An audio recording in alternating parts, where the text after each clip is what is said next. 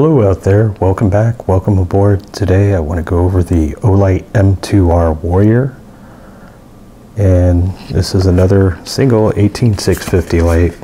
And give you a look at the box there. There's your stats, 1500 max for about 3 minutes. Oh, that's what it says, it is 3 minutes. Then it'll drop down to 700, and then 700 your high. And you got 250, 60, 15, and then a 1 lumen Moonlight mode. So this is the original box that I got it in, the exterior box. So pretty big box, you can see there. And then inside the box there was another box, which is basically this. I mean, this was all put together obviously. Notice it says please charge fully before using. It's got a little bit of the instructions there. And then in here, the light sat in here, and then in here was your holster and your accessories and that. And this all came out individually. This is some kind of foam material, and the slot there is just for the, it's not gonna go back in now. So inside there we had the sheath, and then there was of course Olight literature, talking about other products. Of course that's in there. And a little Olight lanyard, which apparently I have not used yet. And but there's something else in there too.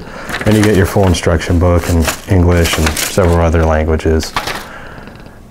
And it's been a pretty good light. Oh, that was the other thing. You get the Olight magnetic charger there. So that just sticks on there and charges. We'll get to that in a second there. And the other end of it is just a regular USB. Was that USB-A? I think that's what that one is. But pretty nice overall light. It did come with the battery in it. They say it will only recharge this battery, but I was able to recharge other batteries with it too. And I guess it's a thing with Olight. And you probably can't see it. You can kind of see it, that little white thing. That's the battery symbol, and it's pointing up. So you want to put your button is facing towards your tail cap on this one. And did this one? No, this one didn't have it on there on the tail cap. It was just on there. So if you get one of these, make sure the button is pointing towards the tail cap. What is on the tail cap on this one is it's talking about the button mode operation for the tail switch there. Just real quick, go over the charger here. So when you plug the charger in, there's a little light there. It's green, and it's just magnetic. And you see it turns red there. And then when it's full, it'll turn green again.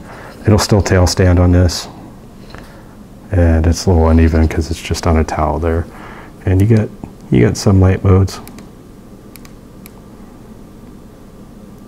It's just going through all the light modes there.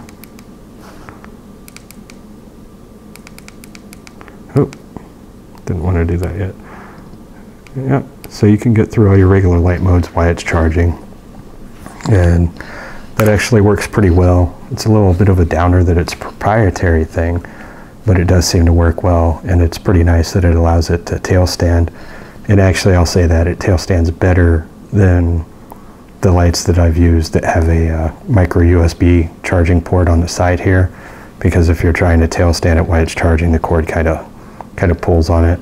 So you can get a piece of tape and secure the cable, but it's still kind of, I don't know, they didn't seem to tail stand perfectly to me.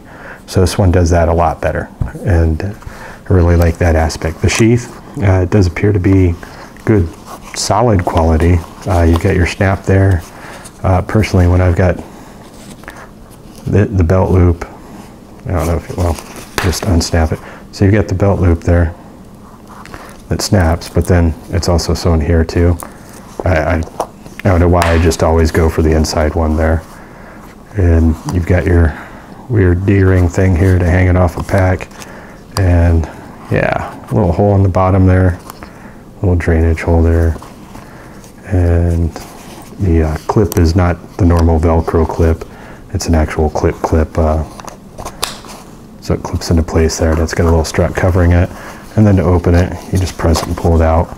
So if you're not using it constantly or frequently, very frequently, this is pretty good. And overall, the sheath is very good. I don't want to I don't want to criticize it too much because it really is good. And it's a lot better quality, and I think it'll last a lot longer than what you get from most manufacturers of flashlights and even knives and multi-tools. I know I got the Gerber Bull Rush a couple years ago, and the tool is nice, but the sheath was okay, but the clip, what do you call it, the belt loops on it just were not very good. And it started ripping after about a day, so I got in and out of a vehicle 2 times, 3 times that day. And when I got home, took it off to look at it because I was testing the sheath out too, it was already starting to tear along the belt loop. So that is a much better sheath than I've seen on many places there. So what's special about this light? Okay, well, it's Olight, it's magnetic charging. It's also got a tail switch. So bright light warning here. So a partial press is instant turbo, instant direct access to turbo. And then when you, okay, well, strobe warning, whoops. When you press it all the way down, it will do momentary strobe. There is no constant strobe, but if you want to use constant turbo, you can press the tail switch and then just press the side switch, and then you'll have momentary turbo and then just constant turbo if you press it down. You don't have to do it like that. You can just press it straight down. It'll stay on there. So that's all you do with the tail switch.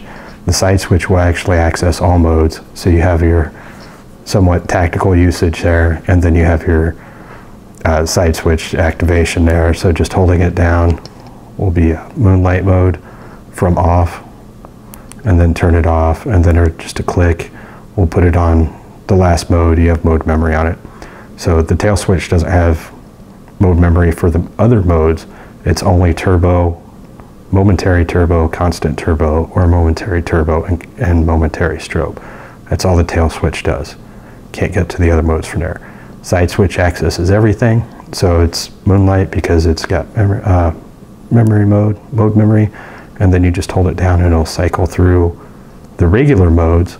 Moonlight does not normally cycle through it. It only went back on there because that was just the mode memory. Your direct access to Moonlight, as we just did, was just holding it down from the off position, and then you can get to high instantly for a double click from on, and then 2 more will get you turbo, and then strobe warning again. Triple click is strobe. So there's your strobe frequency there. Some people care about that. Something else you can do is you can always turn it off from the tail switch. So it doesn't matter what you're doing, you can always turn it off from the tail switch. So that's pretty convenient. All right, no more strobe. What I was telling them though is if you had to look away for strobe, is when you turn it on, you just hit it and it turns off. But it does flare up to turbo when you do that. So the pocket clip, a lot of people made a big deal out of the pocket clip. Well, it's a pretty good pocket clip. It's strong enough. It's got flex because it's so long, but it holds pretty well. If you're using this side, the rounded edge there, it's not going to tear up your pants or anything. That's the one I used. And it's got both directions at once. So you can have it, you know, lens up, or you can flip it around and have it lens down without moving the pocket clip. So if you just prefer one way, that's fine, but depending on what you're doing, you know, if you have it in your pocket and then you can just change it, you're going to use it more frequently for a few minutes, then you can change it if you need to. And I didn't try and do it, but it looks like it actually fits up here too. I didn't really see a need to try it. There's your little lanyard hole there. That's worth noting. It's on the side, not on the top. I would imagine it'd interfere with the charging if it was on top. So issues with this light. When I first got it, it worked fine for the first day or two. And then for some reason, when I was using the tail switch, it would go down to a very low output, like one of the 2 lower modes of output, and it would kind of flicker. And that's from the tail switch. Tail switch is only supposed to be maximum output. So that should not be happening. But I contacted Olight. They sent out a new tail switch, and the new tail switch works fine. I haven't had any trouble with it. So I carried it for 2 weeks initially. And then once I got the new tail switch, I carried it for about a week and used it at work. I primary light. And then at home I did about, it was at least 200 clicks of the tail switch, just sitting there hitting it while I was watching TV, looking for it to see if it was going to malfunction again. So literally hundreds of clicks, and it did not malfunction again. So I'm satisfied with the service I got from them. No other issues with it really. As far as usage goes, with gloves, I'm wearing just regular leather work gloves now. They aren't as bulky. It was a little bit tough to sometimes to press the tail switch. Just I guess the glove was preventing my thumb from reaching around far enough. I needed that extra 3 or 4 millimeters, half centimeter, or whatever it was. I guess I needed that. I would like it if it were easier to operate one-handed, so I can reach the button there. That's the button. I can reach it there with my hand on a tail switch, but it's kind of hard to press. Like you can do it, but it's just a little awkward, which isn't entirely bad because it prevents you from accidentally hitting it. But I would just prefer, and I don't know how you would do it, maybe recess the switch, but then people would say they were ripping off zebra light, so I don't know if they can do it without catching a lot of heck for it. But other than when I was wearing gloves, the switch was really not difficult to get to. This is one of those lights where if you're using it in the 2 higher modes, you want to be careful what you're doing with it, because if you put it in your sheath and with it on, once in a while, if I have to go into a little area that's dimly lit, I can't clip it onto a hat because I can't wear a regular hat where I'm at. I'm wearing a hard hat. So I'll put it in the sheath and I'll just turn it on, and then I've got a light bouncing straight up, so at least I have some light. Well, if you're doing that with turbo or the high mode, this will get warm enough if the sheath closes over it. It will start smoking your sheath a little bit, so you got to be careful with that. I wouldn't really say that's a problem. That's probably not something most people are going to run into. You do have some cooling fins here. The bezel, I guess you can call that crenulations. They're not sharp. It's just there. I don't know if there's really a purpose. It does have a pretty nice little cool Olight blue tint to it. So the switch has, well, I guess I can show you with the charging. The side switch does have a, oh no, it's not going to do it. Has a little LED in there, and it so when you get low, it'll light up red. And let's see, was there anything else there? So the mode spread overall is pretty good with it. I've seen a lot of people complaining they want the full memory mode for the tail switch too. And okay, I mean, I don't disagree with that. On top of all that, it's IPX8, so in theory submersible in 2 meters of water for up to 30 minutes. And the 1.5 meter drop resistance, and it's going to be standard, it seems like, with the bigger names and flashlights. But if you're looking for a light, this one is not cheap, but it is one and done kind of thing. If you don't have anything, or you only have small, or you're broke, whatever, you broke your old one, whatever, it's definitely not the cheapest light out there. I think it was around $100 when it was new. I caught it on sale on Black Friday, so I've had it that long, and it was $20 or $30 cheaper, something like that. Otherwise, I probably wouldn't have gotten it. But if you seriously need an upgrade, or you don't have anything, like I was saying, it's kind of a one and done. You can use it practically as a regular flashlight. It does have some tactical application there. And something else to note before I forget is how quiet the switch is. So, like, you can hear it a little bit, but that's much, much quieter than Phoenix, Nightcore, and the Through Nights. Like, those have very, very positive audible clicks, and this one's pretty quiet.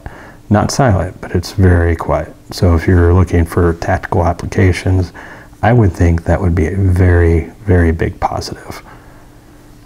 For the cost and for what you get, I'm going to say this is a very good product. If if you're just looking for a new light and you don't have a lot of money, I would look at something else. But if you do spend the money, I don't think you can go wrong with this one.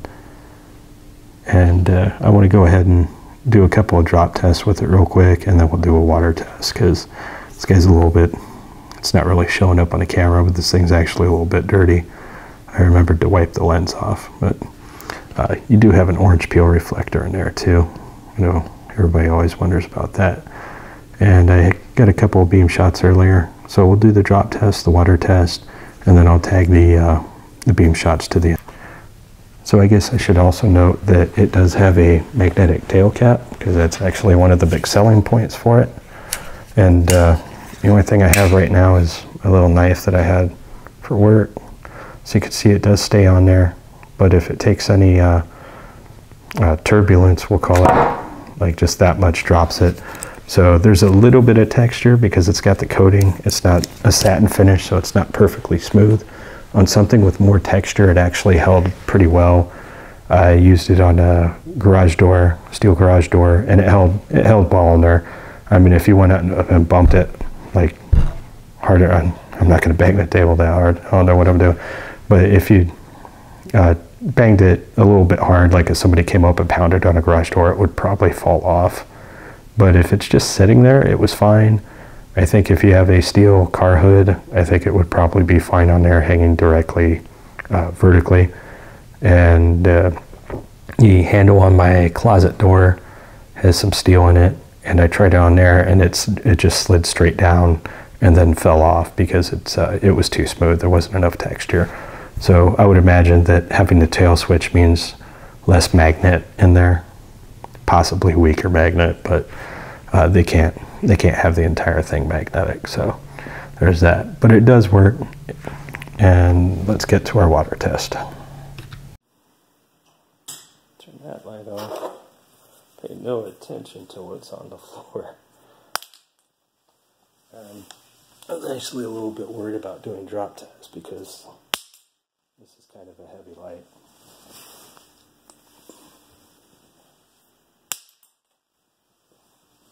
Now, what was that, 3? So that was a toss up from waist high. That's 2 toss ups. Alright, I'm going to say it passes drop test. And let's go ahead and do a waterproof test here. Flashlight is on, and I will mute the volume to so you don't have to listen to the water running.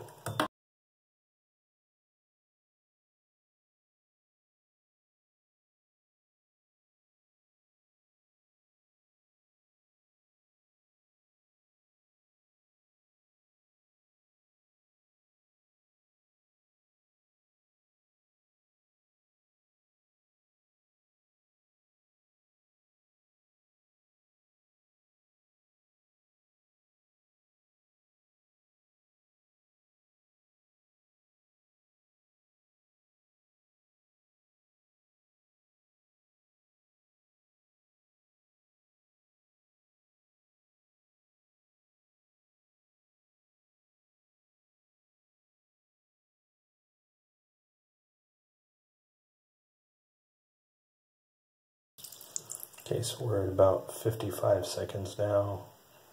That water was on full. It's just regular bathroom sink. It's not high pressure or anything.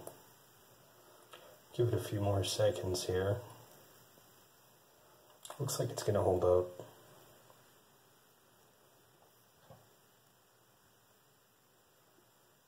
Yeah, there we go. So let's go ahead and take it out.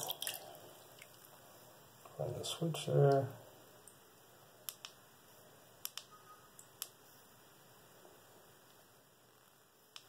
Okay, so be brave and try the tail switch. Alright, looks like it works.